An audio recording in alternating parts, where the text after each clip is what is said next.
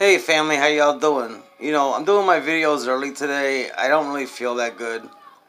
This lupus has really got me hurting really, really bad today. So I figured I usually do my videos on Sunday, but I figured I want to rest Sunday. Maybe I'll sleep all day. I don't know, take some medicine to help me sleep all day, and just so I can get ready for the new week ahead of me. Doctor's appointments coming up.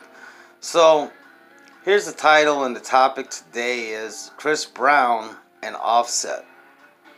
Now, these two men want to sit there and beat each other's brains in, which is fine with me. I mean, I like to see a good fight here and there. But you know what? If you're going to go do that, why don't you get into the boxing ring and do that shit? Because like I said, man, before, I'll say it again. If you hurt somebody, you're liable for that stain you done on your part of it. If you were defending yourself, you're good. If you instigated it, you're going to be in trouble. You're going to maybe possibly see jail time, and then your career is over. You will lose time from your family. Don't be an idiot. Grow the fuck up, man. What the fuck is wrong with people today? I don't understand it. These new millennium motherfuckers are really, really fucking up society. They really are. I don't understand why they are, but they are. Um, Back in the day, it wasn't like that. I just turned 48, so I'm talking 30 years ago when I was 18. It wasn't like that.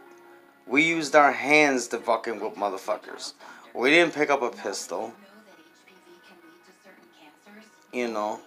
So now these guys here got all the money in the world. I mean, they could send people over there. There could be shootings, could be killings. You know what I'm saying? It don't make no sense to lose your life over some words. If no one's trying to take your life or no one's trying to hurt anybody in your family, man, leave that shit alone, man. Go about your business, spend time with your family, be happy. I don't have a family no more. Mine all died. I'm the only one left now, so I can't enjoy my family. People are really lucky they have people out there that love them and have in their life. I don't have really too much. But I make do with what I have, my friendships and stuff like that. So just be mindful, people, please.